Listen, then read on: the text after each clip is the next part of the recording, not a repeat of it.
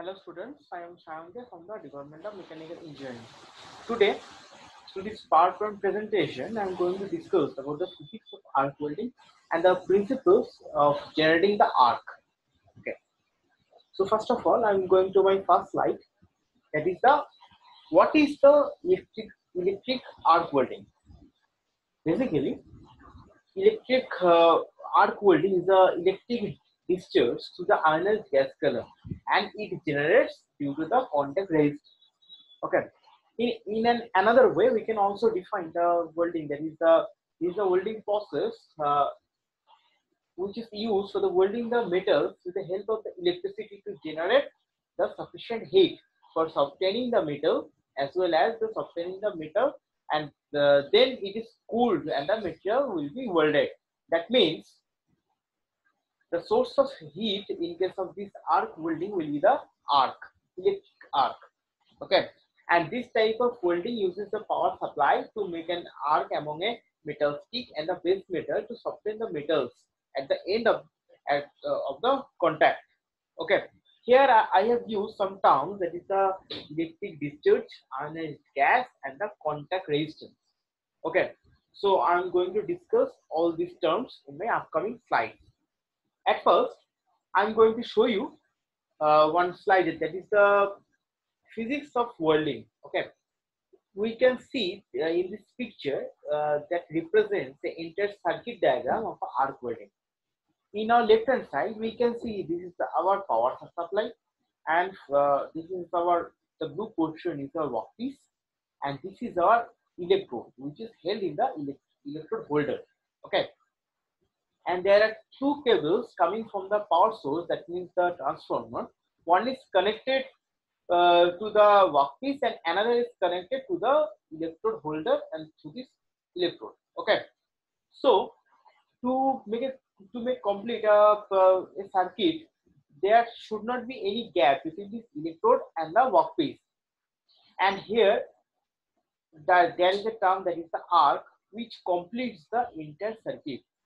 Okay, in normal condition, that means when we are not doing the arc welding, so there is also gap between the electrode and the workpiece, and there is atmospheric air. Okay, in that case, the circuit is not completed because the atmospheric air is not conducted through electricity. Okay, but when the arc is generated between this electrode and the workpiece, that means here, then we can see there is a complete circuit, electrical circuit, and then only we can perform this arc welding. That means the heat will be generated through the electricity here, and the base metal will be melted, and we can do our joining process. Okay.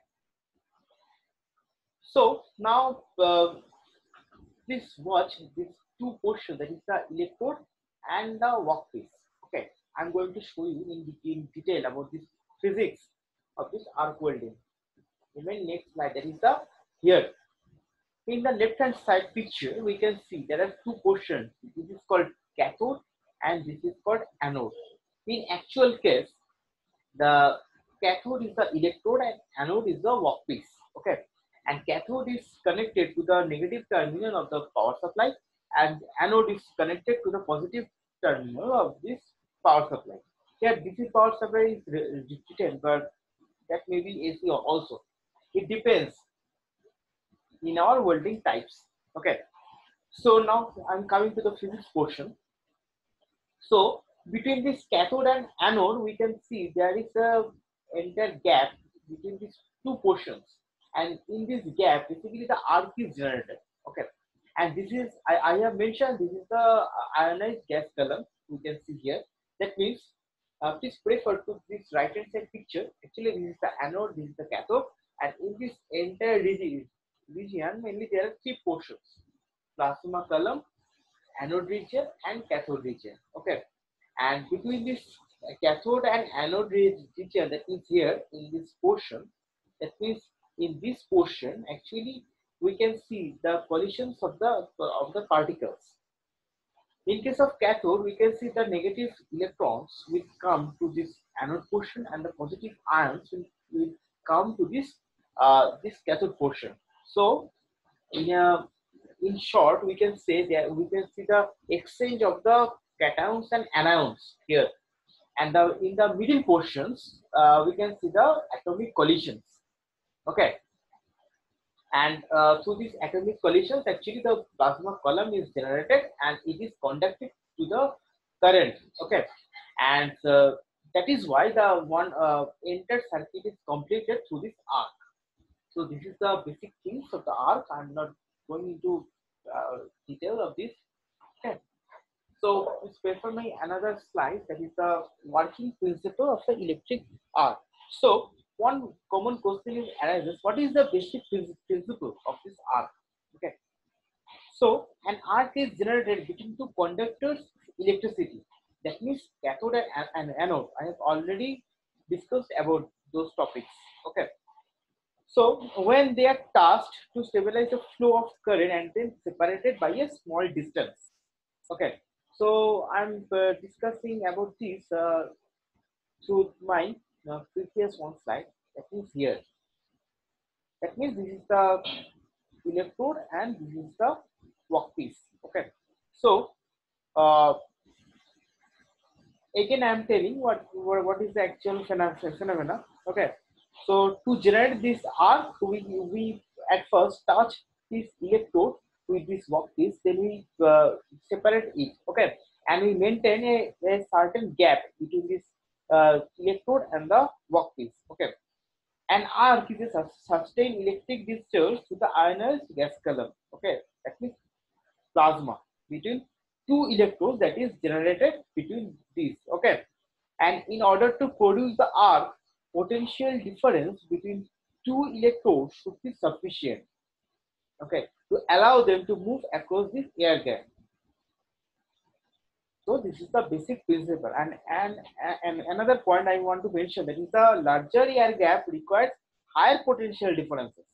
If the air gap becomes too large, the arc may be extinguished. Okay, so we have to maintain the specific gap between the electrode and the workpiece. Okay, so here I can also prefer some welding equipments, okay, which are required, that are written here. I'm not reading all those lines, so I'm requesting everyone to pause my video to every slide and note the important points. Okay, so these are the main topics that I have covered through this lecture, and you can see here the common safety rules. Okay, I have prepared another videos on the workshops. The video link is available in the description portions of this video. Okay, so thank you for watching this video. Please like and share my video.